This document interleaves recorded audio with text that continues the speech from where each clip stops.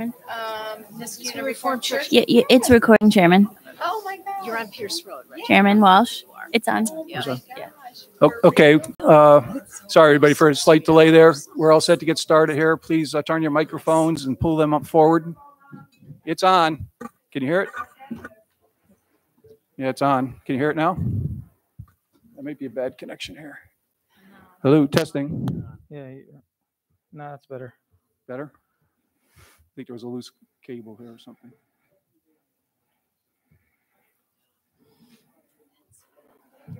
Okay, Laureen?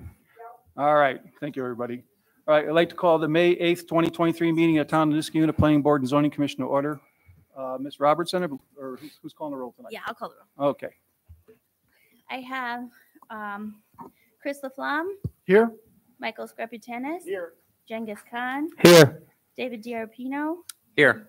Leslie Gold, Present. Joseph Drescher, Here. Nancy Strang, Here. and Chairman Walsh. Here. Thank you, Laura. Just make some notes here. All right.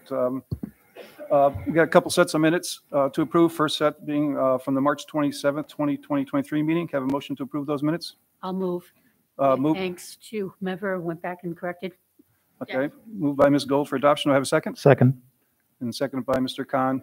Any comments or corrections to those minutes? I have none. All those in favor of approval of the minutes from March 27th, 2023, signify by saying aye. Aye. Aye. Any abstentions? Okay. March 27th, 2023 minutes are approved. And the new set of minutes, the April 17th, 2023, can I have a motion to approve those?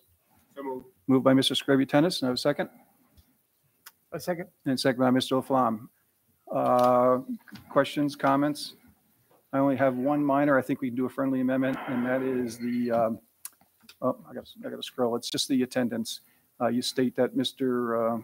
I got to find it. It's several pages long, as everybody knows. Somebody was missing, but they were listed as, Mr. Drescher, right? They were listed as being present at the top of the head. All you got to do is just scratch his name off because it does state that he was absent and excused. Okay, that was the only minor correction I have. For April 17th. Yep, and that's on the April 17th.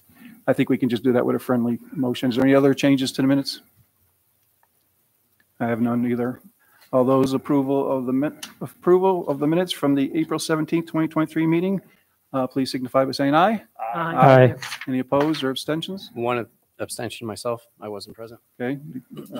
Likewise. Mr. Drescher and Mr. Diarpino abstains from those minutes. All right, but the minutes are approved.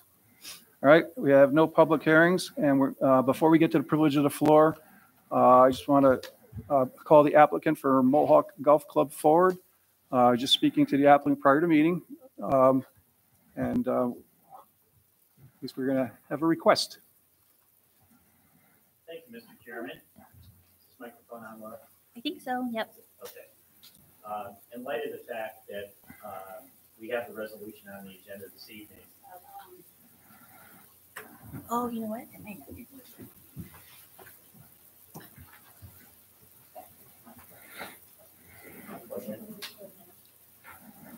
didn't sound like it was-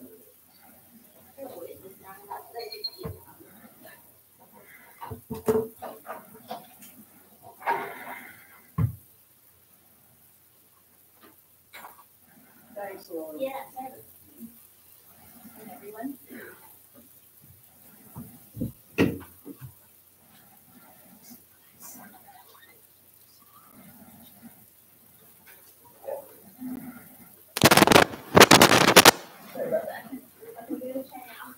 Testing. Okay. Better? Thank you. Thank you, Laura. Thank you, Mr. Chairman. In light of the fact that we have the resolution on the agenda this evening, and at our last meeting on April 17th, we had asked and agreed to have a joint meeting to review TDE comments. We did not receive those comments until Friday evening at 9:20, and then we didn't get the planning board packet today until 3:40 for the meeting tonight at 7 o'clock. I'm going to respectfully request that we are strike from the agenda and set up our meeting that we had talked about at the April 17th meeting, and then be back on next planning board agenda. Okay. Thank you, Mr. Sweet. So I'd like to take this out of order because instead of having privilege of the floor, because people might want to leave, but again, everybody's welcome to stay and speak regarding any planning and zoning matters. But under new business, we do have a resolution tonight for making a recommendation to the town board on the average density development. So I'm willing to make a motion that we table under new business, the resolution 2023-15, at least until the next meeting, which is May 22nd, which would still give us time to make our recommendation to town board, since there's really no action to be taken on from the town board between now and that date. So I'm going to make a motion that we table the resolution until the May 22, 2023 meeting under resolution 2023-15 for the average density development recommendation on Mohawk Golf Club. Do I have a second? I second. Okay, we have a second, Mr. Scributennis. All those in favor of tabling the resolution? Just one discussion point, if you don't mind, Chair and Wash. Sure. Laura, what time was the packet available to the public? The packet was posted at about 9 p.m. on Friday night. So how does the applicant only get it at 3:40 today? I, as a courtesy, email applicants reminding them to come to the meeting Okay. the day of the, and I didn't used to, but I've been including a link to the packet just so that they're able to access it easily. But it is available to everyone on Friday. Okay, It came Thank out late you. on Friday, though. thank you, Laura. Okay, any other comments? And I'm okay with this because it gives another opportunity to review the findings and get some feedback, which we're open to all feedback, so I don't have a problem with it, putting it off for a couple weeks. Any other discussion or comments?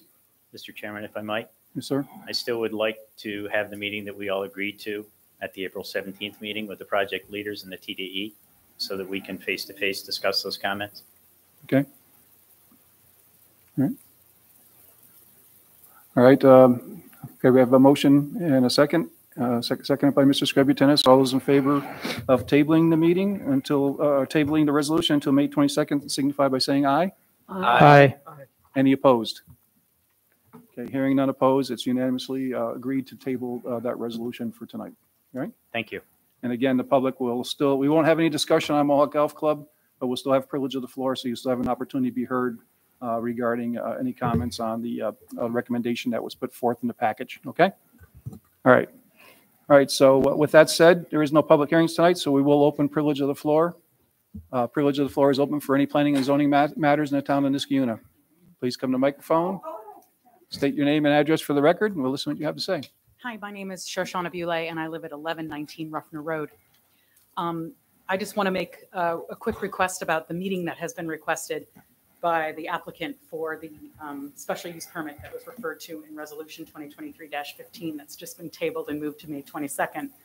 I want to make sure, I don't understand necessarily the attendees for that meeting, but I want to make it clear that a quorum of this body may not be at that meeting without inviting the rest of us.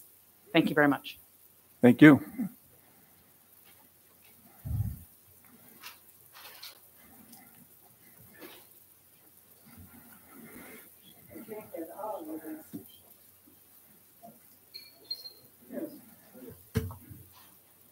I'm going to use up my 5 minutes here. No, that's okay.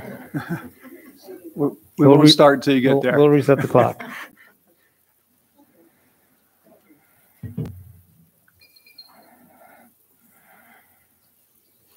Lorene Zabin, 2455 Brookshire Drive. I am a 50-year resident of this town in my home as a taxpayer, as a former employee, and I resent that all of these people that took the time to make the arrangements to get to this meeting, and this gentleman, I didn't get his name, I don't even know whether you know who he is, that he has come to this board and taken the 50 people here and said, oh, go home, we're going to do this in 2 or 3. I think that is rude of the planning board. You're on the agenda. Nobody called to tell the people we are not going to have the resolution tonight. I think it's up to you to care about the people that are here, not just the people that have an application. And this serves them. It doesn't serve us. I have to make provisions to get a ride because I don't drive after dark and you don't want me to. The point is that I think that you have done something that I'm very disappointed in. We have come here to tell you, even though you have a resolution, that it is not right that you don't hear their position. Half of these people may not be able to get back on the 22nd. Maybe it's graduation. Who knows what it is? Who knows whether the applicant is going to find another reason not to hear so they have more time to enhance their application. I am really disappointed. According to this, I have 3 minutes. I'm not going to talk 3 minutes, but I think you ought to really, instead of passing this resolution and telling us all go home and watch TV or something, I think it's wrong. I made an effort to get a driver to bring me here and to see that I get home before dark. And I am so disappointed. This is on the agenda. I don't know how you can do this. I'd like to ask the attorney if this is legal. Why would we come out if we thought that one person could cancel this whole tribunal here? Thank you very much. Thank you.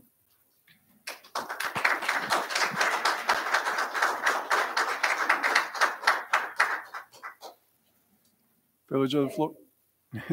Privilege of the floor is open. Again, we're listening whether or not the resolution goes forward. You have comments regarding the resolution or Mohawk Golf Club or any of the items, planning and zoning, please. Ken Schwartz, 1362 Ruffner Court.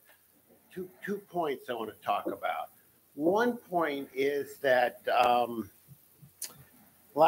think it was last meeting, the Pocinelli Drive, the 2-house subdivision, or 2 houses he wants to put in there. I listened to that, and they were questioned. I'll be kind. They were questioned at length for a great deal of time about the water issue and runoff. And comparatively, the amount of water runoff from that 2-lot subdivision is infinitesimal to the 1,200-foot road, the driveways, the roofs, and everything else that's going to affect that same road. And I've been up here before telling you about the flood problems on Rao Road, and they haven't heard anything about they're going to spec it to the 20-year flood, the 30-year flood, the 50-year flood, the 100-year flood, the 500-year flood. They haven't said anything. All they've said is, hey, we're going to take care of it. Don't worry. Well, when your basement gets flooded and you go to the town and the town said, hey, it's not our problem, who the hell has to pay for it? The people sitting here. So I want to make sure that all the dots are taken care of correctly. And if you use their engineers are going to give you the minimum amount that's okay. And whether it's water runoff on Rao Road, whether it's the sewer, everybody up here has complained about a lot of different things. And they have come back and they have said nothing. Everybody's been talking, second point, and they've all brought up excellent issues. None of them have been addressed satisfactorily. All I've heard is that, hey, if we get our approval, we're going to do it all. That's smoke and mirrors. That's like buying software that doesn't exist. Where's the proof? How can you approve something if you don't have any real answers? That's all. Because I think it's embarrassing for everybody here to come up and say the same thing over and over again. I would love to know what the process is. Thank you. Thank you.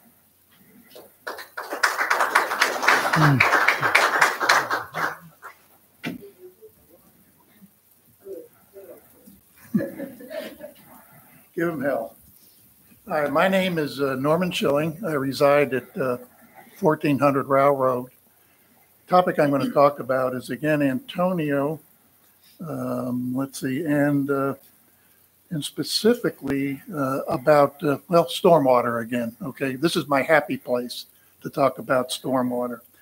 I read through the TDE report and was very impressed. And in particular, I found that there are a lot of issues there that we've talked about before and that we brought up.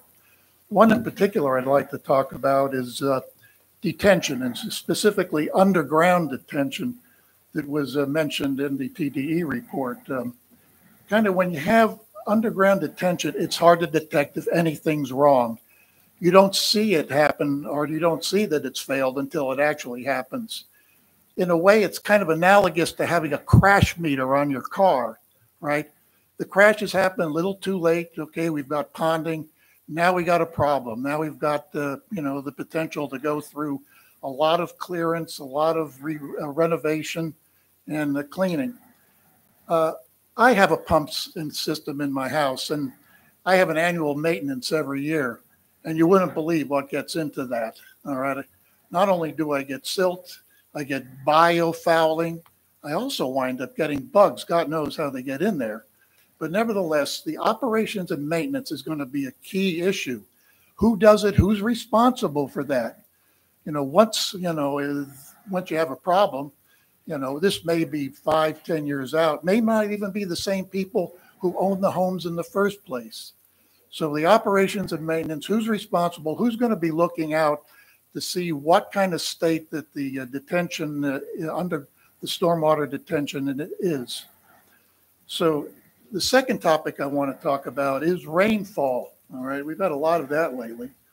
But I went through the first submittal that was made by Steenbaugh on water and precipitation. And we've been arguing back and forth. What is the right level of precipitation ought to be used in the design? What I did is I took a look I went to the same resource, the Cornell Regional Climate Center. And they have tables. You can go, it's a very easy website to go to get data on precipitation level. What I found from the original application was, this is it. It says here, here are the numbers that are for the 2-year, the 10-year, and the 100-year. Under the title "Extreme Precipitation Estimates," this is what was in the original report or the proposal. When I went to that website, what I come up with, putting in the same exact data, I come up with, no, that's not extreme precipitation. The numbers show up that are used in the analysis, mean precipitation. Now, let me ask you, would you want to get on an airplane where the designer says, hey, all the materials, all the bolts, all the panels have been designed to the average strength, tensile strength, or corrosion resistance of the material? Would you want to get on that plane? No, I wouldn't want to get on that plane at no cost. So I think the issue is, what do you use? I think you have to look out to what's going to happen in the future. I made out one point I made in my last discussion or presentation was it's getting worse. So 100-year is not going to be 100-year anymore. Point I want to make here is that I think as you're going through the table, when you go to Cornell, to the precipitation center, you go down to the 100-year estimates for the lower limit. That's probability less than 10% or 5% of this happening. It's more likely over the next couple of years that probability is going to increase. So what do you get? The way Steenbaugh, and I guess the original assessment was, it was about 6 inches to be expected over a 24-hour period. If you raise that to a confidence level of 90%, it's 7.44 inches. That's a significant difference. And I think as you're going through with the TDE and further discussion, that you ought to point out that to get a little bit of safety factor into this, let's take a look further out and really use what we have, the best data we have now. Thank you. Thank you.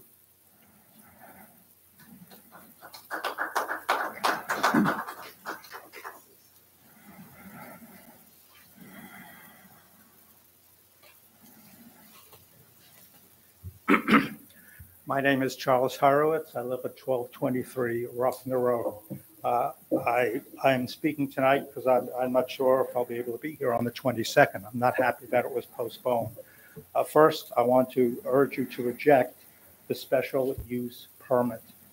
Okay. Secondly, I had adequate time to review the entire packet that went out on Friday. And I had the weekend to review it and run over the whole thing. And I want to refer to page 122 of the packet. There was the planning board findings, page 8 of 10, and this had to do with the street layout. Now, in previous meetings, I have spoken to you about the impact of this project, and particularly the road, on my neighbor's property, 1219, and my property, mine and my wife's property at 1223. And I talked about how for my neighbor, he was suddenly going to have 3 streets going around his property. Now, I just mentioned it as I did right now, but he addressed that point much more eloquently, and I supported what he had to say. I was very happy to see that in the planning board findings, they concluded that that situation created an unforeseen hardship for my neighbor at 1219. Where I was unhappy is that you did not include my property and my wife's property at 1223, because what I had previously said was that there was no property that I saw in Rosendale, in my neighborhood, where a road was installed that had not been planned 50, 60 years after the house was built. And that's the way the property, the way that the project was arranged. The unit that the Mohawk Club is presenting has that unit closest to my property than any of the units that are being built along that stretch. In addition, the road hooks around so as to create a situation where they don't have to change the green. And so I have cars going by very close to my property with their headlights coming right into my bedroom, which is on the first floor, the ground floor. So I would like that statement in A2 to be amended to include my property and to state that that is also, it is an unforeseen hardship, 34 years unforeseen to the property at 1223 as well. Thank you. Thank you.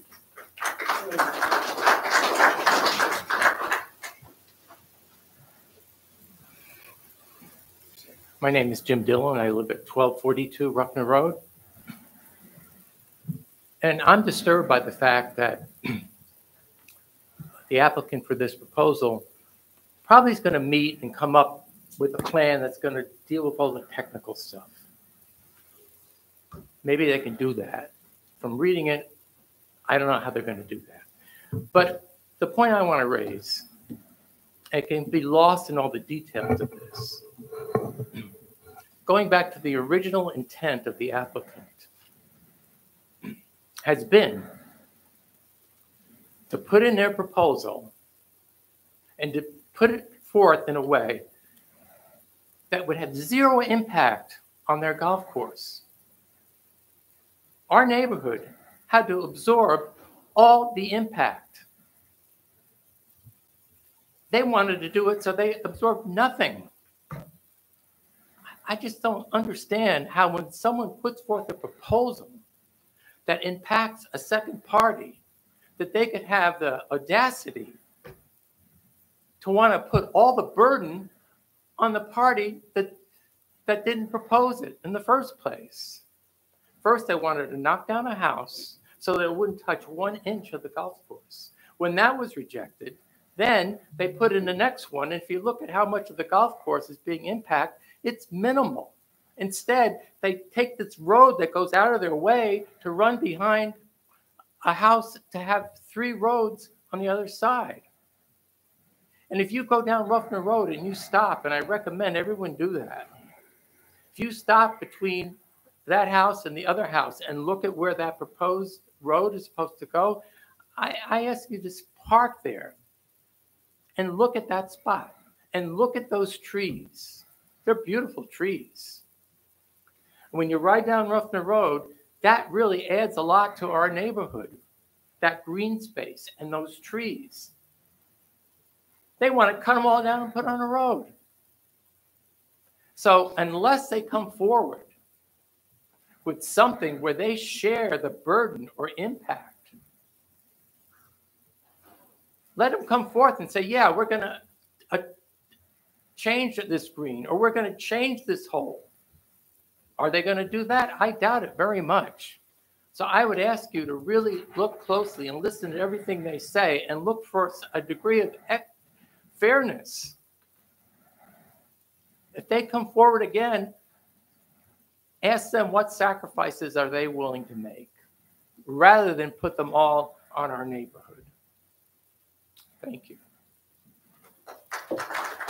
Thank you.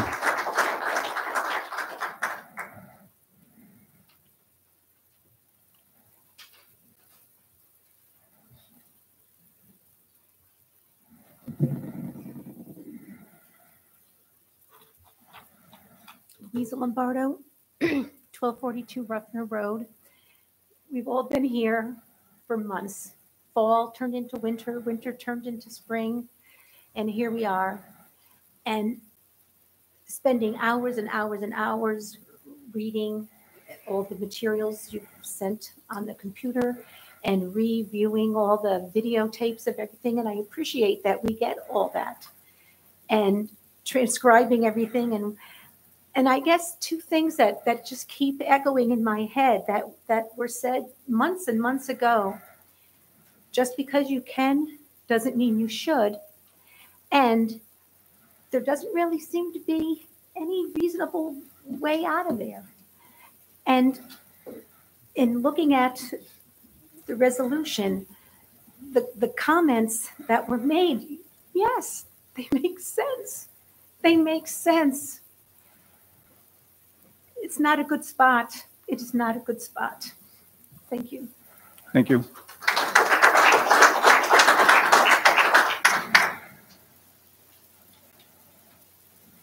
Anybody? Oh.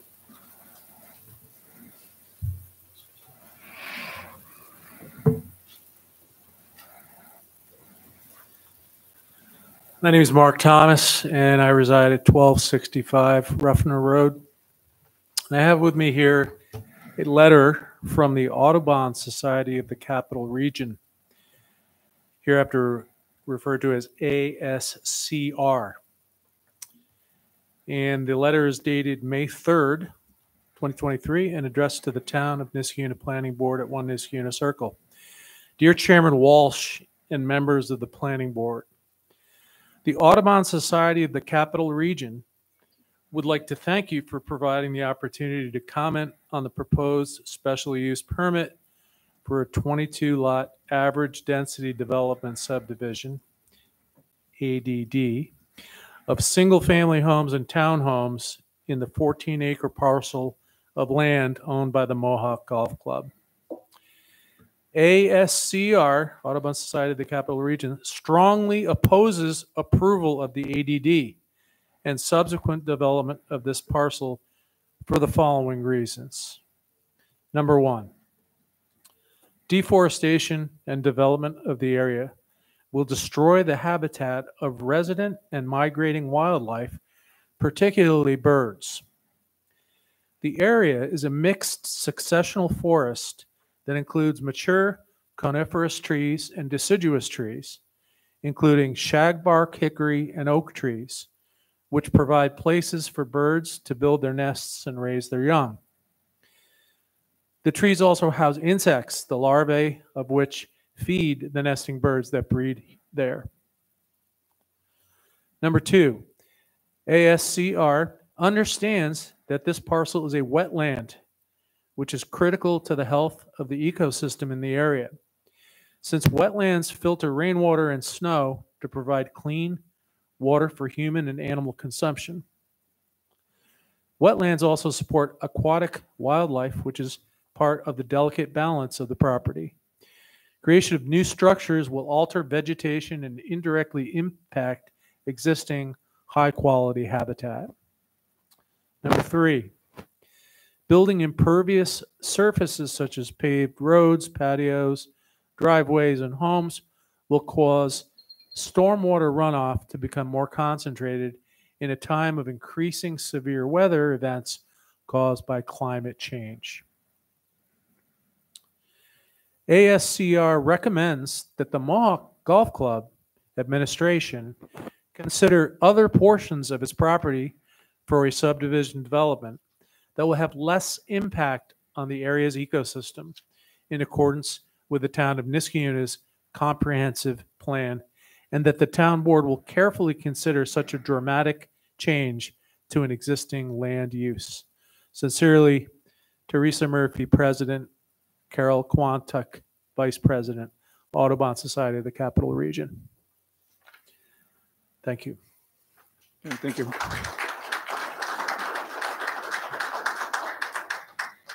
Laura, did you get a copy of that letter? Yes, I did. It's also emailed to you. Yep. Okay. Is that today? Just, yeah. Must have been later. Yep. Okay. Anybody else? Privilege of the floor?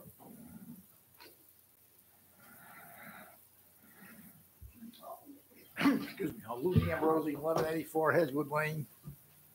Along with the gentleman. May want to pull that microphone down a little bit, Oh, sir. yes, sir. Thank you. Thank you. Along with the gentleman said earlier, it appears to be a one-way street here. The developer, there's no hardship for the developer. He has over 200 acres there. And as the plan he's proposing to ask for a special use permit, there's no hardship.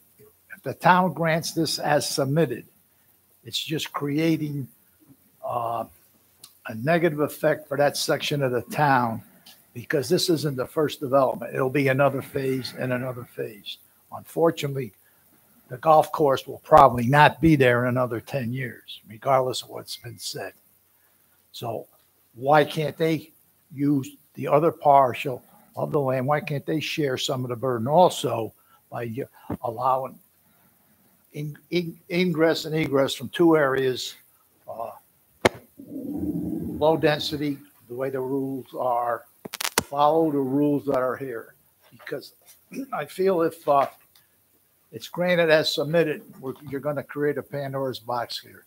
As sure as I'm standing here, there's going to be another development soon here within the next couple of years. There's nothing wrong with the development, but development according to the rules. You'll set a precedence here, and it'll be a negative effect on that part of the town. I request that the board consider that and reject it as submitted. It's a two-way street. You got to give and take. Either you want to run a golf course or you want to do a housing development. That's what I want them to consider. And I think you should bear that in mind in your decision. It's got to be a two-way street, like the gentleman said here. You can't put all the burden on the town. Please consider that, and I respectfully request that the town board consider that in that decision to reject this plan as submitted. Thank you. Thank you.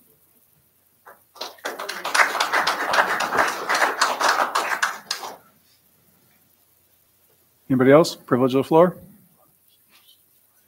Any planning and zoning matters?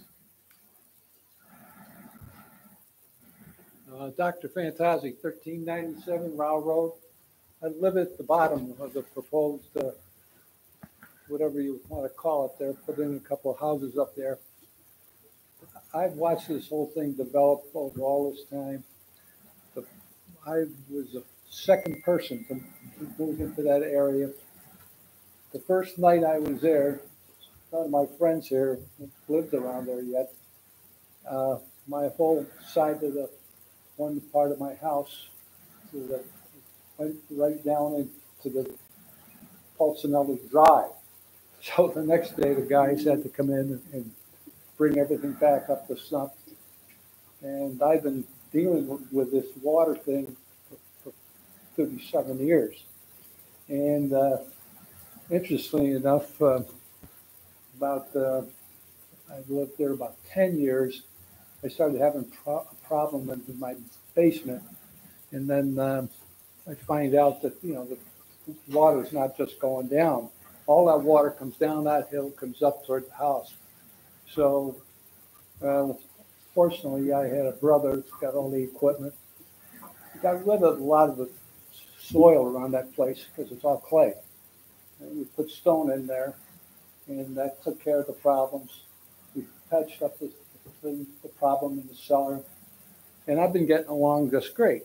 And I get along just great by diverting all the water. I was taught right from that day, you cannot stop this water, but you can divert it. So I have it running around my house, down over the hill, down into the houses these people had, but across their lawns. Those lawns were all built up. That area was very low. And the second year I lived there, I heard a lot of noise across the street where these people live now. I got over there were 3 houses with the foundations, 3 feet of water in each one of them. And I talked to the builder, who got to be a friend of mine. He's going crazy, trying, he and his sons, to get everything out of that creek.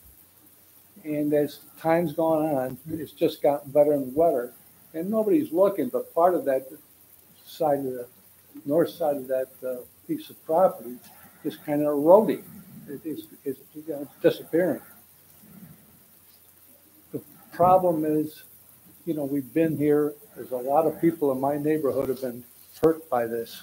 And they've had to pay money to get their basements and all this stuff under control. We shouldn't have to do that. In other words, the problem is water. The question is, what do you guys want to do about this thing? It only gets worse. And it's not going to get better, I don't think. I talked to Mr. Balsanelli about what his plans are. Probably could do that if he had to, but he's got to do something about the water. Nobody wants to address this thing. That's why this whole area got slowed down. They had all kinds of things they wanted to do there. They can't do them because they got to deal with the water. So if they're going to let these guys put up a couple houses, I mean, I'm right in their line coming down here. They got to do something about this water, because what I'm doing about the water is diverting it. I run it around my house and down the hill, goes across the street, goes into the creek, goes into other people's lawns and everything else. And that's the only thing you can do about it. So hopefully they'll finally come to the point here that there's just so much development you can do without dealing with the water. Thank you. Thank you.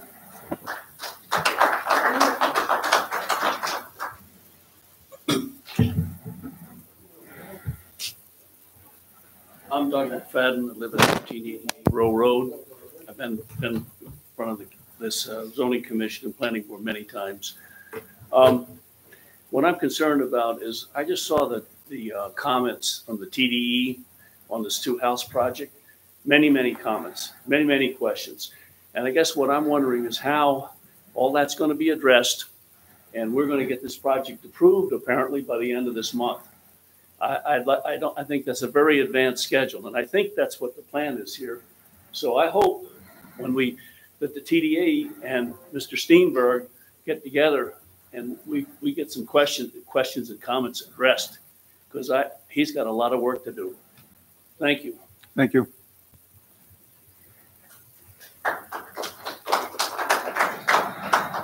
Anybody else? Any planning and zoning matters? Anything? You can come up again, sure. Do we have anybody online, Laura, or any? There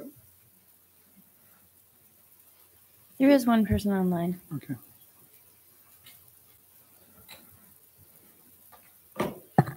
First of all, when people get up to speak, if they speak into the microphone, then I can hear you, because I know you have some wonderful things to say, and I do have the ability to get hearing aids here.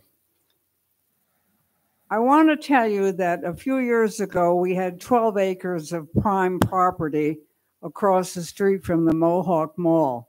And the only reason why I want to bring this up is because the planning board, I don't know how many times the applicant came in to readjust the application. I remember residents It had nothing to do with the school board because the taxes went to the South Colony School. But the property tax would go to, according to the planning board, would go to Niskiuna. And the only reason I wanted to bring this history up, because I don't think anybody was there except maybe Miss Gold, the fact remains that once the land is gone, you're not going to get it back. Once you have your housing developments and your change of property things, and the kids graduate from the high school that they seem to think they need, then we are left with what we're left with. I'm not sure that the town of Niskiuna, with its 14 square acres, that's all. We're not going to get any more land. We have a few farms left. Some of them are probably going to go in for zone change. But I want the people that are here, I may not be here May 22nd. And it doesn't make any difference because I don't live in that neighborhood. I drove around that whole neighborhood today and I saw the beautiful homes, the landscaping. Yeah, some of the grass needed cutting. Some of the roads are not even the standard road. Some of the roads were smaller in my estimation. I want to tell you that this applicant, and I think the Mohawk Club has been an asset to the town, don't get me wrong. I think that they have become a very selfish, money-grabbing institution. They have a beautiful golf course. They have a renowned benefit. I had my 50th wedding anniversary there. Don't tell me that they are in need of developing 14 square acres to the detriment of the people that have already lived there. Now, the fact that you're not doing this, you're not recommending it is wonderful. But the town board is not to be trusted. And I think that these people are being led down a very dangerous path because the 12 acres of the Stanford property across the street from the Mohawk Mall, I don't think that was recommended either. And I remember the supervisor at the time, his board approved it 4 or 5 times. The applicant had changed the application. I'm not sure that the present planner was here at the time. It could have been someone else. But the fact remains that the people that live here have to have a voice regardless of what the comprehensive plan says, because at the time of the comprehensive plan, it probably was not in their view that something like this could happen that would impact where they live. I don't live there. I live over in the Avon Crest area. The fact remains that these people bought houses. I don't know how old the development is, not quite 50 years, 42 years, 40 years. They didn't envision when they bought the house that there could be some invasion of what they thought was a solid single-family development. I do think that we can't always go by what was. We have to think about what's coming, as I believe the last speaker was he's absolutely right on. But when you're dealing with the acreage of one applicant versus many applicants, every one of these people that live there is an applicant against this one, almost. I only want to tell you that when we bought a house here, and I think a lot of you feel the same way, it was because of the town. It's a wonderful town. It was a wonderful town. The few little historical things that are left, the train station is one that's being hopefully retained. But the little one schoolroom on Rosendale Road, we can thank the historian for preserving that. I only want to give you a little history. I know you've made your recommendation, and it was a good one. But now to have to go and fight the town board, which not always has the best known candidates that sit there. They don't know the history.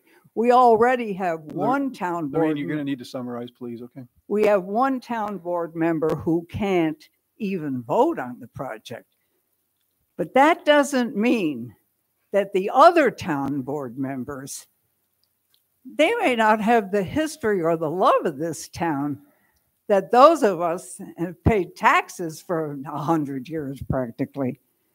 I just want them to know that the best thing that a resident and a taxpayer can do is not always think of what's going to benefit the applicant. It's one that's going to hurt our town. It's a town problem. We've got to start to think about the basic town and the need here. And this is a good start, and I thank the planning board for not recommending this. But I also think that the residents have to now start to be very careful when it goes to the town board and they take it up. They are no longer connected to the planning board. Thank you, Lorraine. Thank you very much.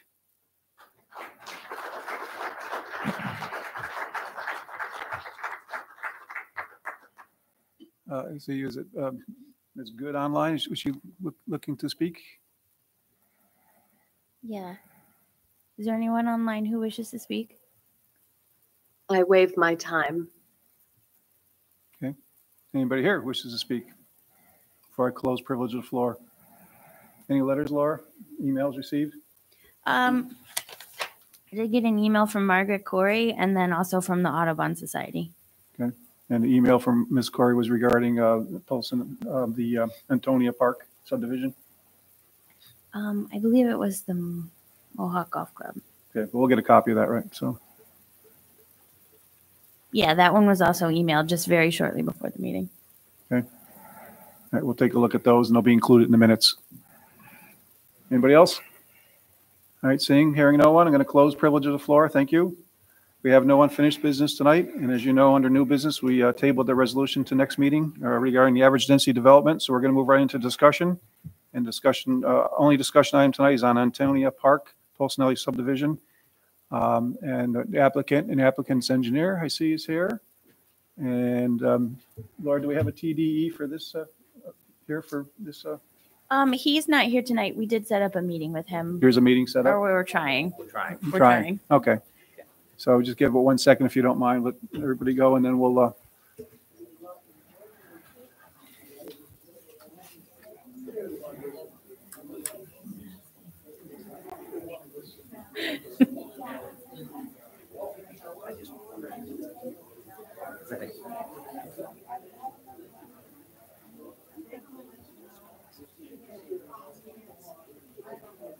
Okay, please keep moving.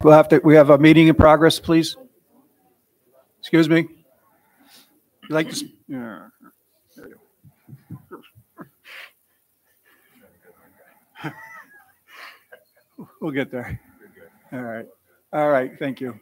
Good evening. Brett Steenberg, engineer for the applicant, Fred Polsinelli, in the Antonia Drive 2-lot subdivision. I'm going to keep this very brief because at this point we're working through technical issues with Prime Engineering as far as rainfall. There was one thing that I appreciate that he did point out regarding the piping short-circuiting with the way the piping. Simple fix. It's really just a matter of separating out the piping with some drains. And look, we'd like to sit down and speak with them about the dry swales. The driveways are too steep for specific dry swale. That's why we did the gravel. Just to talk through some of these points, because I think it's good to get in a room and at least go through them, just so we can come up with the best possible solution and make sure that, you know, our mitigation measures are to the maximum extent practical. on that site because of the historic drainage issues in that culvert under Rao Road. We did, sharpen the pencil as Mr. Khan had requested and actually reduce those numbers a little bit more. But of course, there's still some back and forth we're going to need with Doug Cole and Prime Engineering, but I don't anticipate that to take more than a meeting. I'd like to get actually town engineer staff in on that meeting as well, because there is the question regarding the sewer issues. And I did speak with Matt briefly about that. And I know they've completed their study and there is some data out there, which I think is going to be beneficial for allowing us to connect, but I think he needs to make that determination. So I'd like to get him in on him or his name is escaping me now, Dan, in on that meeting so that we can at least have the most productive meeting possible, come back to you with final plans, final answers that hopefully is something that this board feels comfortable with. Yeah, the only, Ms. Gold, do you have anything, Ms. Gold? Not really, because I am waiting to see how this plays out between the engineers. Yep. Yeah. Since I'm not one, I'm not going to offer an opinion. No, and as as you heard from the public tonight, and yeah, and that's where we're all at, right? Now we all want to make sure we're in agreement and that we get buy-off from the town designated engineer that what the proposal is going to work, and that the problem doesn't get any worse, and hopefully there's some improvement as a result of the design that's put forth. I think you're talking about sheet C4 details. The only thing I'd just like to mention is it said that it's not a standard practice, I guess, what you're doing. So that's one of the things that you need to sit down and kind of work through. Actually, we probably won't be doing, I shouldn't say we won't be doing any standard practices on the site. The site doesn't, the magnitude of the development on the site doesn't drive this to these standard practices by the New York State Stormwater Design Manual. What I'm trying to propose as far as the design is what works best for the site. And the reason the standard practices in the New York State Stormwater Design Manual, they're all been put forth to try to offer water quality and water quantity attenuation. Our main focus on this site, I mean, we're offering quite a bit of water quality through the stone filtration and such, even though it's not a standard practice, but our main focus has been water quantity and that volume of runoff off the site. So that's why I proposed a non-standard practice, because I felt it offered a better solution for that. A lot of the water quality devices, bioretention ponds being one of them, don't actually offer a attenuation or water quantity. Usually you pair something with that. Like the Iroquois, all the bioretention basins at Iroquois Village, the apartments off Hillside Avenue, they actually have a deep stone layer underneath that. You'll see about 6 inches above the water, bottom of that basin, there's a stone trench. When the water reaches, which is your water quality volume, that 6 inches, it flows into that basin. It's attenuated with under drain before it leaves the site. We designed that. It's been working excellent to the best of my knowledge. I've heard no complaints. Every time I go by it, it seems to be working great. The vegetation is growing. They look good.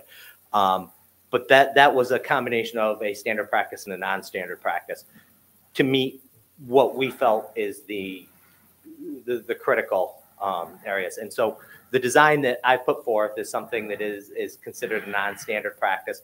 We can look at some standard practices, but the standard practices they're focused on attenuation, the only one that would be one of the only ones that would be applicable are infiltration practices, which we can't do because we're in hard pan soils at that depth. And a pocket pond, which is under 5 acres of disturbance. All the other larger detention ponds and stormwater wetlands and such, therefore 5 to 10 acres of disturbance areas. You can see the magnitude.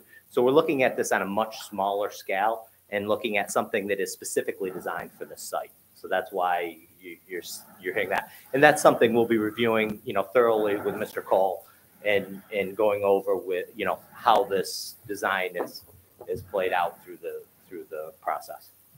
And the only other comment that I have is the concerns about, the operations and maintenance of whatever system is invoked to be able to make the site workable. And I don't know if that's something that's, by resolution, whether it's included in the deed, whether, it's nice that they're included, but if nobody knows it's there, well, like you say, when the property is sold or moves down, we want to make sure that you don't have to answer it now, but we want to make sure that there's a linkage or some kind of transition so that it's visible somehow. And that's actually, Mr. Polsonelli and I were discussing that. We would like to defer till we actually have the meeting with the engineers. But that's something he is very concerned about as well, because that involves the sellability of the lots. If people are looking at these lots saying, Yeah. oh my God, what am I going to have to spend $100,000 in 2 years to fix the, it scares people because it's unknown. And we're trying to make this something that the residents can maintain and yet will function to what we need it to function to attenuate the flows offsite to try to help some of the problems. So in other words, have a design that has very little or no maintenance. There aren't a lot of designs that have very little or no maintenance, unfortunately. That would be ideal, obviously. But we're keeping our options open and trying to think outside the box a little bit with possible designs that may work better, that may have a little bit easier maintenance.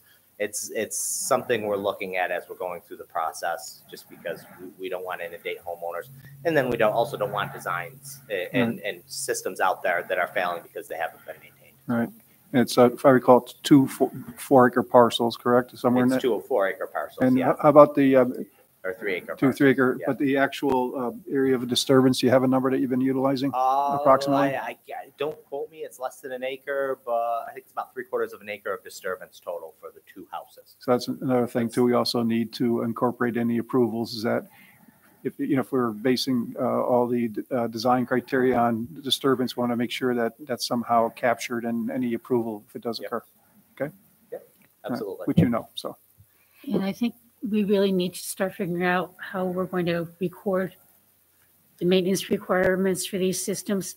I was at one neighborhood in town and they've got a problem, and all they know is the town says it's not the town's responsibility, but no one of them owns the land and they don't know how to fix the problem. They know what the problem is. They just don't know who's got the authority to do it. And I don't think you have an answer to that. I'm talking the pond Schwaber. Yeah, I'm not familiar with that. Oh, okay. Yeah, it needs work and they don't know who's supposed to do it. And I don't know what to tell them. Tell them to call the highway department. I They would called believe somebody and were told that it was in the town's responsibility. I don't know all, but I would believe So- that would be a town-maintained facility. Given the time that subdivision was installed and the type of practice that's out there, I would think that would have been turned over from Amador to the town. So. Basically, they need to have the line cleaned out and they don't know who can authorize doing it, No, and who pays for it. and So- this isn't a new problem specific to this unit. It's all over. Yeah. We've got other developments, and we're talking about how to handle stormwater management. Who's going to maintain it? Who's going to own it? It's become and especially in these situations where you have small lots and houses where you're not conveying stormwater management to a municipality who owns it, who maintains that. Deed restrictions seem to be the go-to thing on that, where you have a deed restriction that you are to maintain your stormwater management in perpetuity while you own the property. But this is not something that's an easy answer that I can say, hey, do this, because every town is wrestling with this because the practices are getting smaller. It used to only be, when we designed subdivisions, you had one large practice, everything went to that one large practice. The town went in, they maintained it, got turned over to the town as part of their storm sewers. That's not the case anymore because individual lots are now more and more and more having these bioretention basins, rain gardens, various types of stormwater management practices that need to be maintained for the length of and it's a good question. I think probably deed restrictions and the inclusion of that, the maintenance plan with the sale of the homes is probably the best thing that I've seen thus far, short of HOAs, but an HOA would never work on a 2-lot subdivision, so that's out of the question. Okay.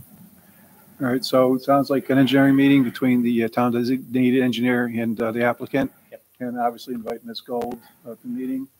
And, keep me on carbon copy if I can make it out also stop in. But once you work through it, then we'll be looking for, I guess, a response from the town. I know you responded to their. I haven't responded to the most recent set of to the- comments, but I would like to actually meet and go through them. And it looks, and I will say, hearing that there's a lot of comments. It looked like a lot of comments. A lot of them were, the applicant said this issue's closed. The applicant, they kept all the original comments from the original letter in there. So it wasn't quite as much as it looked on paper. It was rather shocking looking through it, scrolling through it on my phone when I first got it. But going through it line by line, there isn't as much there. It's really just getting us all in the room and saying, hey, do you think this will work better? I mean, I'm open to suggestions from other engineers and TDEs. I love to work with them. It's great collaboration to come up with good ideas. Usually you end up with the best product at the end. That's what we'd like to do. So. So, I'm sorry, you just discarded, I was going to suggest an HOA. Why did you discard it, the HOA? I know 2 units is small, but. 2 units is small, just the cost of putting an HOA together and then the maintenance cost of an HOA. What it would end up being are two, because you'd have to have one person in charge and one person not in charge. And I think if you had 2 homes and an HOA, the one person would always be, it would be fighting between the 2 residences. Whereas when you have a larger HOA, you have a board, much like you have in any government setting. This, I think you'd have more of a Hatfield McCoy type of situation where you're going to have, hey, I'm not doing this, I'm not paying that. I don't see it functioning in the long term. Is there a common interest ownership structure that you can envision? Could you do, I'm talking out loud here. Yeah. 2-unit condominium, could there be something so there'd be joint ownership short of an HOA? I'm thinking how shared driveways are handled, and I'm not 100% certain. I'm not a real estate attorney, so I don't have that information. I work with a lot of real estate attorneys. I haven't seen this on this scale. Right. I get that. It's such a small scale. I really think the deed restriction is probably going to be and we're also going to be looking in this meeting at practices that are a little more open and visible and easier to maintain, because what will end up happening, deed restrictions historically are they're policed by the neighbors. So when the neighbors realize that if there's a stormwater basin that's visible, it can be seen or something, that they're seeing water running down the road, then they call the town, and then the town doesn't want to get involved, and they shouldn't get involved because it's a deed restriction, but at least the notice is sent out that, hey, listen, you own this property, it's part of your deed. Then it becomes a civil matter. And the only reason I know this is I'm going through this on a 19 lot subdivision in Clifton Park right now, where we're talking all through these issues as well. Okay. Can you just, Laura, one question. Does Mr. Cole in Prime Engineering, does he have an informed understanding of what the whole water situation is historically in the railroad area? So Clark has been talking with him regularly. And so I would say, generally speaking, yes. Clark makes sure that all of the discussions and comments that we get from the neighbors are passed on, and has been working really hard with them so that he understands what the existing drainage situation is. I think one of the common thread comments is providing a little more detailed calculations and showing the work. I know that's very important to Clark. Like, he really wants to be able to follow like where the water falls, how it's being sized on the roof, where that volume's going into the trenches, like showing the work of the numbers is very important. Yeah, we have a tendency to that's all in the HydroCAD calculations and pretty thoroughly vetted in the HydroCAD calculations. It's probably one of it's really the industry standard when we're talking about stormwater and open channel flow. But we can at least pull that information out and show them, hey, what I've done in the past is, where you have some of these stage storage tables with the attenuation areas, you can pull it out and say, hey, see, as this fills up, you can see it fills up. We're reaching this orifice or outlet and it's starting to drain. Now you're seeing this, and this is how much is draining out. But when you package it up in that 75-page report or whatever that we submitted, it kind of gets lost in that appendix, and we can easily pull that out and go over everything. And again, a meeting with everyone, I think, to find out exactly what they're looking for would be beneficial. So you're saying actually it was already in the stormwater management report? You Yeah, submitted? that's all within the HydroCap calculations. Okay, but the detail of that calculation is still invisible to the reader of the report, right? Yes and no. I mean, you're not there saying, okay, the Mannings, Mhm. the Mannings calculation and going down through the calculation Yeah. like you would on a piece of paper, but the software is utilizing the Mannings calculation, the Mannings Mhm, number, mhm. and the slope, and all of that is all calculated in there, and that's where you're getting these. Okay, but maybe if Clark wants to see that detail, we probably should. I'd be Yeah. happy to work. Yeah, Yeah. it comes up multiple times. He really does want to see the detail. Yeah. And the other thing that he brings up is like, we see this at the planning board a lot. Like the calculations that you're using are for a model home, which is understandable. You don't have a building permit for a single family home, but it is a very rare to almost non-existent condition that a building permit is submitted for a home that's less than or equal to the size of what is shown on the subdivision plot. And so I know another thing that he wanted to understand is like the scalability, because if everything's being calculated on a 2,000 or well, like, I don't know, 1,500 square foot roof, but then we get a building permit for a large 3-acre lot, you know, with like a, you know, almost 3,000 square foot. I mean, that happens.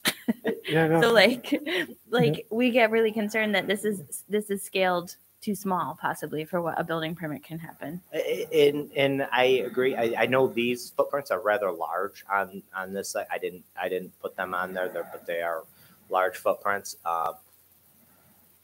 I think, and I very much agree. You know, I've been on both sides of the table. I've done TD work. I've done design work. It's a tough thing you kind of almost have to look at it from impact. You know, you go to a side load garage and I got a turnaround or something like that. It does. It adds, when you're looking at it on a grand scale, 30 lot subdivision, at the end of the day, it doesn't change much at all. I've done the numbers. I've calculated it. It almost never changes anything. On this micro scale, where we're looking at it on a 2-lot subdivision, which is very small, it will change those numbers. I don't anticipate that it's going to change real world, the runoff at the end of the day, because everything is based on data. So when I'm looking at the stone storage, typical stone storage, the amount of volume within stone, crushed stone or number 3 stone put in the ground, is 40% of that area is available for water storage. Is it 40%? Is it 45? Typically, they tend to err on the side of caution, and with most of what I do, I tend to err on the side of caution. Again, there's a lot of things that go into it. I think real world, at the end of the day, you probably wouldn't notice a difference, but it should be modeled as close as we can get it to what is. Yeah. So is it worth doing that, whatever the X% increase study is? And look, let me, make a statement here, right? This is an engineering problem, very, very different from some of the other things that are currently in our agenda, right? So there's an engineering problem to be solved here, and the combination of assumptions in the calculations, how the calculations are done, right? The tables and handbooks, et cetera, that are used, right, play a key role. So I know it takes money and time, Mr. Paulsonelli, I understand that, right? But at the end of the day, we know that we're dealing with an area that just is on the precipice of being real bad for a whole bunch of people, right, if we get it wrong.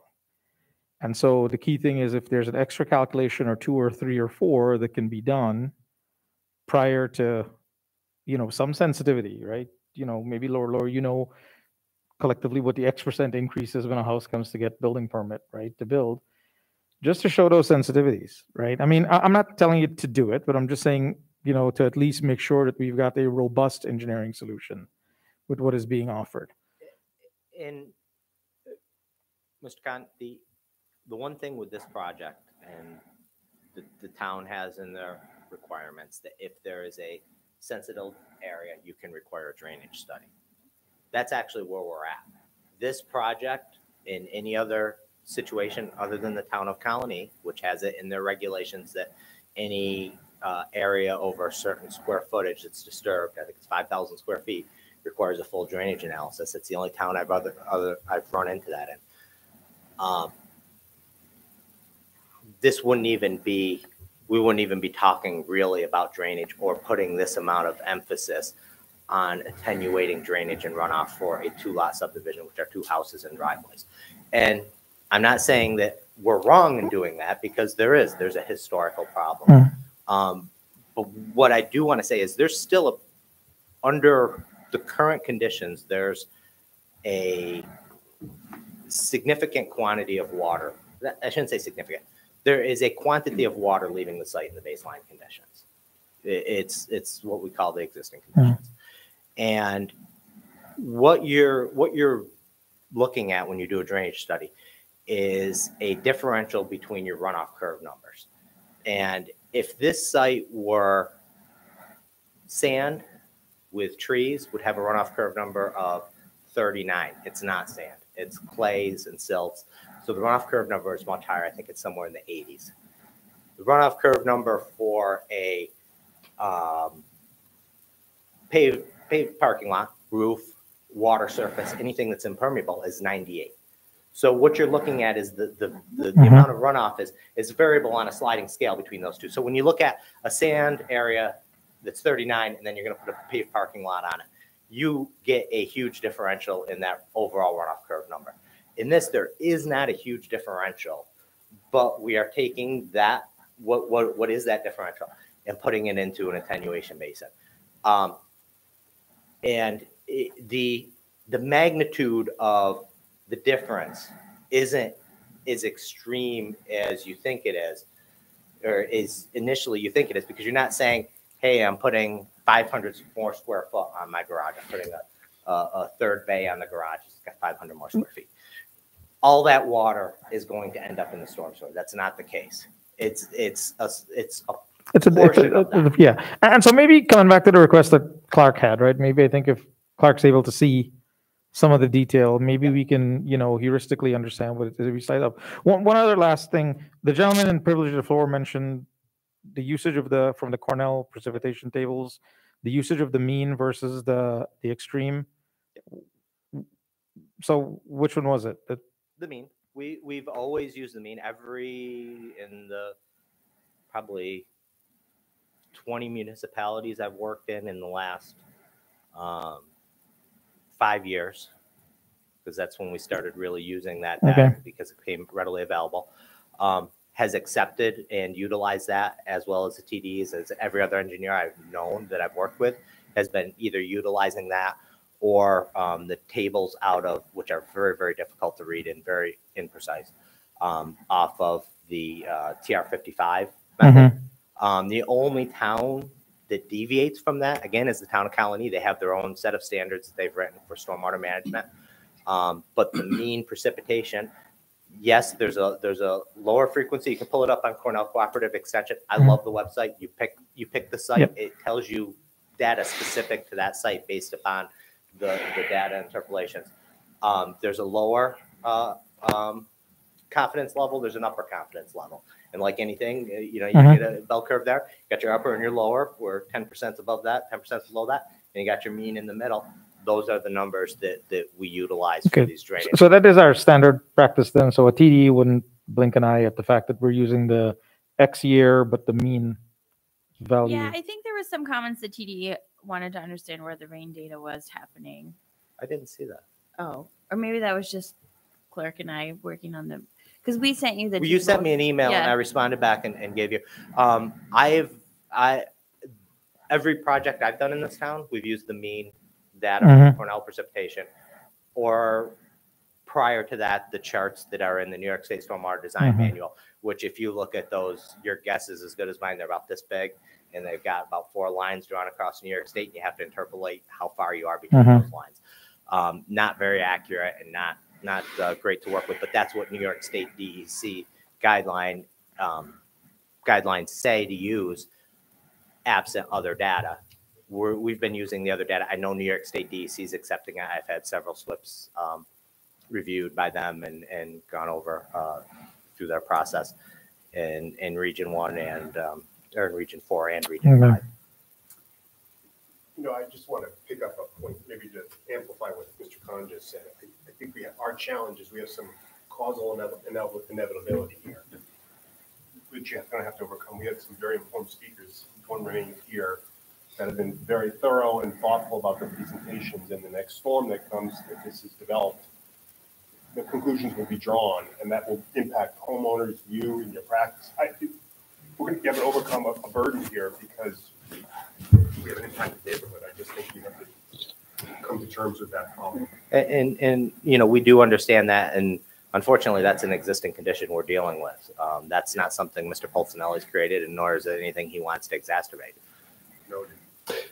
However, and it is unfortunate that Mr. Pulcinelli has this land that is what it is. It doesn't seem reasonable to me that you'd use a mean in an example that's not average. You know, the land doesn't shed, it sheds water faster and better than any other area. You know, the mean might not be the metric that is engineered to. I'm just thinking out loud and thinking about the feedback and kind of, you know, on Mike's point, it's going to fall back all on all of us, you know, in one way or another. If it doesn't, if there is a method to engineer beyond the mean without it being completely cost prohibitive, might be worthy effort because it's an exceptional area. It's not average. I will tell you, I did run the numbers off the higher frequency. The 7.44. Actually, no, not the 7.44, because that's the extreme. That's flood. extreme. That's the 90th percentile, I think. I ran everything up to that, the 2, the 10, the 50. And based on my design, it worked. Okay. And I actually had the design work on the mean for the 100-year, the extreme flood. The extreme flood is in your storm sewers in the town of Niskayuna are designed to the 10-year. So what that means is you get something that exceeds the 10-year. You get the 25-year storm. You get 4.5, 5 inches of rain. In theory, all of the catch basins or the catch basins that are operating near capacity under the 10-year will be flooding, and there will be water, and it will cross the roads, and the roads will be flooded. And that's what's that's the reality. Some towns have bumped that up to the 25-year, and I believe even in the town I've even had to design some of the systems. I believe Hummingbird Manor might be designed to the 25-year for the storm sewer. But that's the reality of these storm events. I'm trying to design the system to meet the 100-year.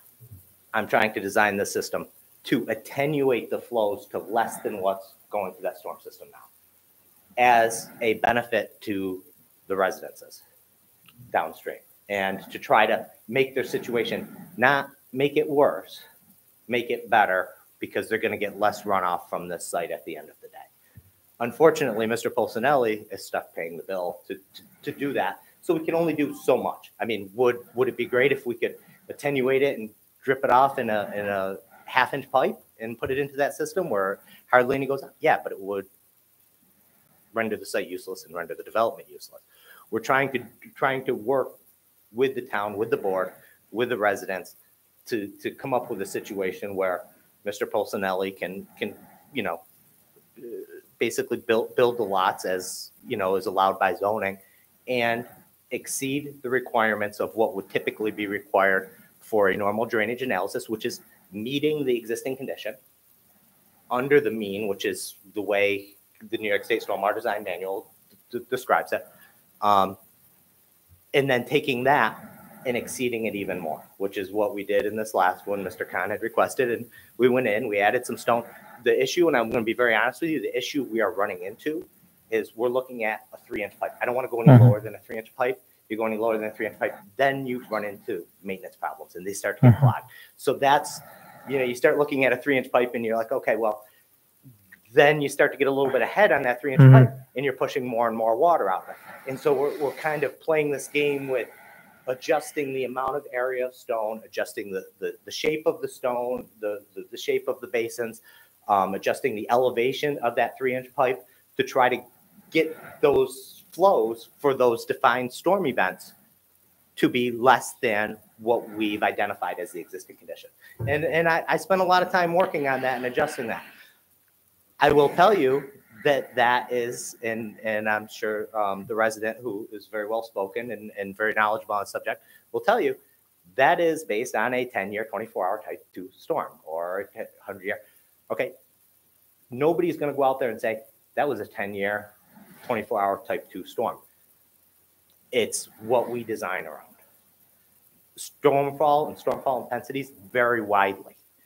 So when we're talking about adjusting these things by newts, quarters of an inch in elevation and stuff, we're adjusting it to that design storm.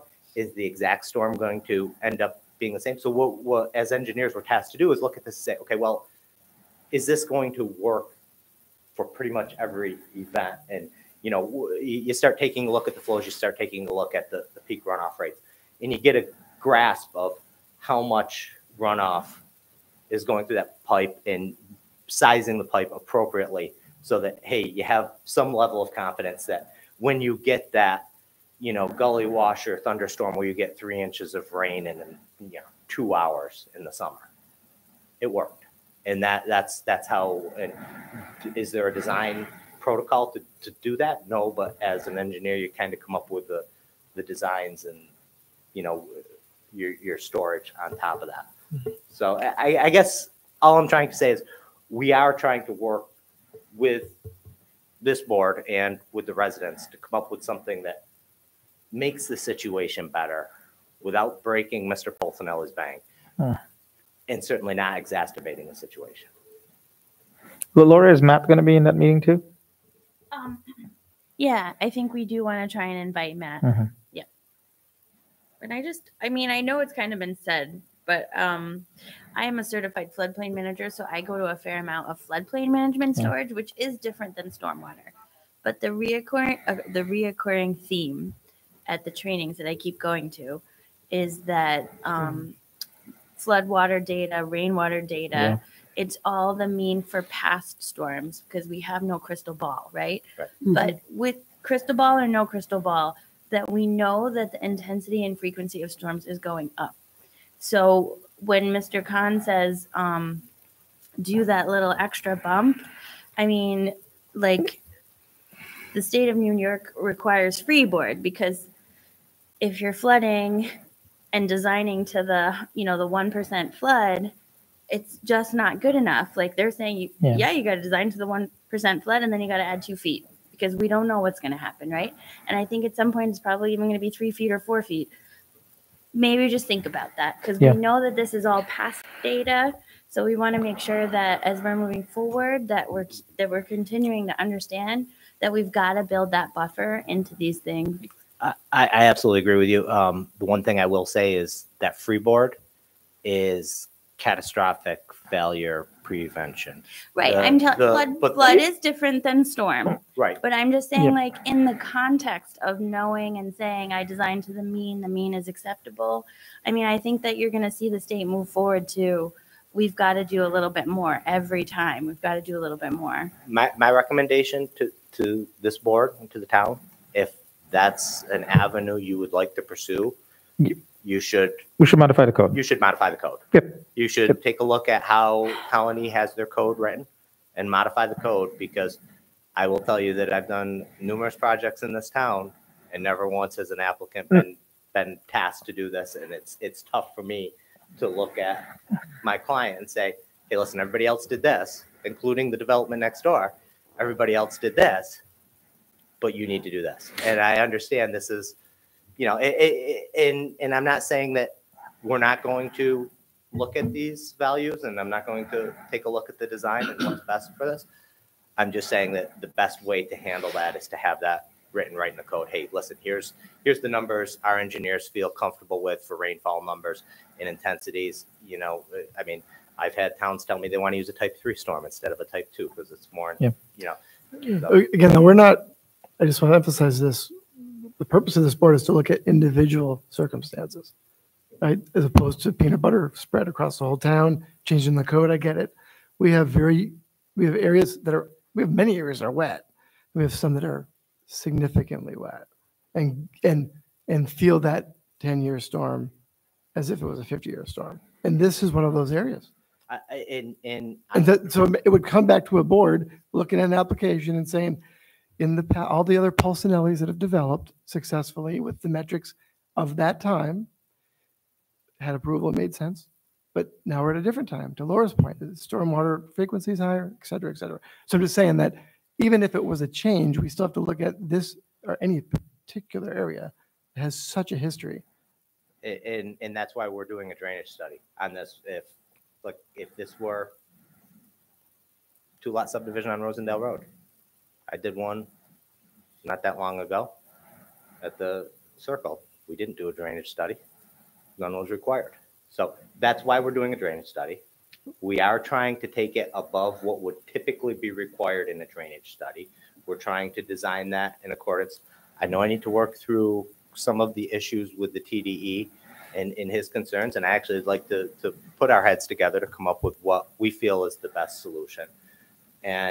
But I do think I feel very strongly if the town wants to continue with higher rainfall data than what would normally be required by DEC, then it should be written into the town code. And we'll look at this. And like I said, I did run the numbers up to the extreme.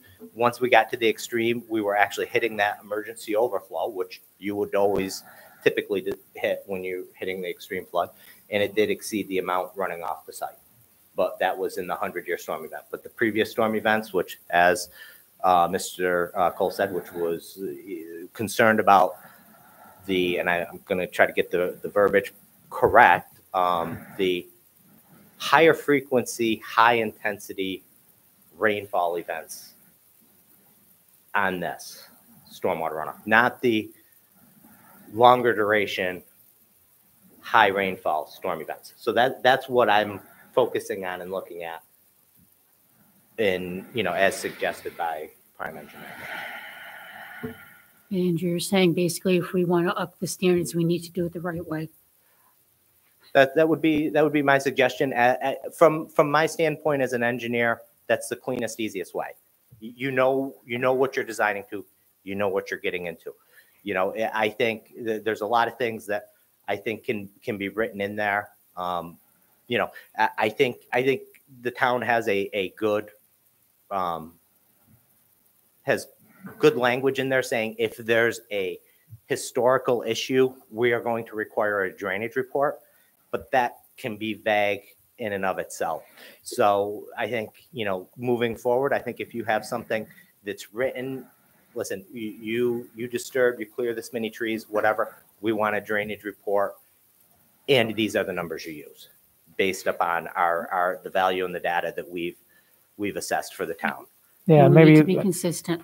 and maybe Laura, we do leave either we put in something that's tabular, or we leave it up to the discretion of the planning board, to the point Mr. Flom was making, right?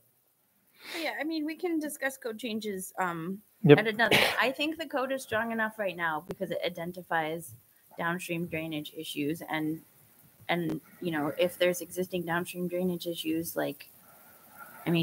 we can require mitigation of the culverts that are causing the downstream. There's a lot of things that can be done if we have an existing problem and that we know. And I understand that the last person to the table, it can be expensive and frustrating. That is what it is. And our code is written that way, I think, because of that. But I actually, before you even said that, I wrote down, go look at the Town of Colony's code to myself. But I do think that the code is strong enough right now for us to be exploring this issue. And as a good neighbor, to be double checking and looking at, the 7.4, I mean, really knowing that we're getting it right, because we tried with Vincenzo and we talked about this a little bit before, but I don't think that's working potentially as good as we really wanted it to, or at least it certainly wasn't, when it was being built. I mean, we talked about that before. I mean, I haven't heard too many comments on it now, but it definitely had some problems. There was definitely a lot of water running down the Vincenzo stub during those short duration storms. So we just want to do better. That didn't do quite as good as we wanted to do. Let's keep trying and doing better. Since you brought it up, Laura, Vincenzo, are both driveways paved? On Vincenzo, yes. They They are both, okay. Yeah, I think the last I heard during construction, there was some runoff issues. And I'm not surprised. Well, there were then, yeah. I'm not surprised. I haven't heard of anything post-construction since everything's, and the basin did go in last because it was a bioretention basin and was required to go in last to meet the infiltration and the best practice requirements for construction of that. Yeah. So. Laura, should we actively ask some of the residents downstream from Vincenzo, at least in the post-build after the installation of the bio, if they've seen, heard? I mean, the residents have actually come and met with us, and I mean, they definitely have discussed similar concerns to what they talked about at the underprivilege of the floor. I do think that some of the fear is from the short storm, high intensity, which can overwhelm that area way faster than a lot of the different types of storms. So keeping in mind the long duration storms and the short duration high intensity storms, I think is really important. It is a small, quick drainage shed based upon the soil conditions and the size of the drainage shed. It's not that large in comparison to some other drainage sheds in the area. And it does get that high intensity. You get a good hard rainfall. The water gets from the top of that drainage shed to that culvert on Row Road pretty quickly. And, you know, that decreases your times of concentration. And that's, you know, with what we're trying to do with the attenuation basins is just stretch that time of concentration out from our site. So, which is the progress of any drainage study. So that's a good idea. And we'll look at those numbers. I again, I do caution the 100-year storm event is an extreme storm event. I'm happy to you know, look at all of the numbers up to that. The 100-year storm event, that's in the 90th percentile. I don't know. Yeah, we probably, well, I don't know if we saw that in Hurricane Irene or not. 7.44 inches in 24 hours because it was kind of a longer duration. Be hard to tell. I'd have to go back and look at the data, but it was, you know, that's what you're looking at when you're talking about that amount of rain. So. Okay, so one of the challenges, it's a short turnaround, 2-week turnaround between next meeting. It sounds like we got a couple of meetings we got to squeeze in there. So. Yeah, I would like to try to get that meeting scheduled. I'm unavailable Wednesday. I have to be on DOT inspections on Wednesday. Tomorrow morning, first thing, I'm unavailable. Thursday and Friday is looking pretty good. So Yeah, I think Doug said he couldn't do Monday, Tuesday, but Wednesday, Thursday, Friday. Yeah, I'm unavailable on Wednesday, unfortunately. Okay, so maybe Thursday or Friday. Thursday or Friday would be excellent if we could get that squeezed in. Yeah, we just got to find out from Doug. So fantastic. All right. Great. No, thank you. Thank you very much. That was a Appreciate good your discussion. We guidance this appreciate it. Thank you. Thanks. Thanks. All right. So meetings coming up.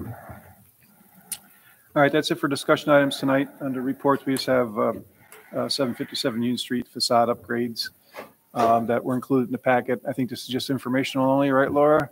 I think we, you know, it's basically they're painting the trim on the Bank of America. We previously approved the signage there. I believe we had a waiver because there was some extra signage on the canopy for the drive-through. So it looks like they're just going to paint the trim white, right, Laura? Yeah, so we did let them know that you guys would be looking at it tonight. If you have any comments or concerns, we can bring it back to them. But Clark, here's the existing facade. Here's the new. You guys already approved the signage, so really it's literally just painting the trim white, and it looked fine to me. Yep. It looks very bright to me. I think, yeah, Clark's concern, wasn't sure. You know, it's not in the town center overlay district. It looks like they're cleaning it up and they're painting it, so looks good. Yeah, and I feel like it matches the sign. Yep. Yeah. Great. You can give them the feedback so they can go ahead and finish up. All right. Anything else under reports? I will be sending you guys an email. The second meeting in June does have to be canceled of the planning board because of early voting. So I'll send you the updated schedule. We'll only have one meeting in June. This is voting for which election, Laura? Early voting primaries, probably. Yeah, Okay. it's primary. Yeah. Yep. It's the second meeting in June. I'll be sending you guys a revised calendar, but I just figured I'd give you a heads up before I sent it. It's going to be canceled, you said? It's going to be canceled. There's actually no way to reschedule it because of holidays. You would have to have 2 meetings back to back, like within a week apart. So we're just going to have 1 meeting in June. All right. Sounds good. Yeah. All right. Any questions or comments under commission business at all? I have none. No. Okay. Motion to adjourn. Move for adjournment by Mr. Scributinus. Have a second? Second. Seconded by Mr. DiArpino. All those in favor of adjournment signify by saying aye. Aye. We are adjourned. Thank you very much, everybody. Thank you, Chairman Walsh.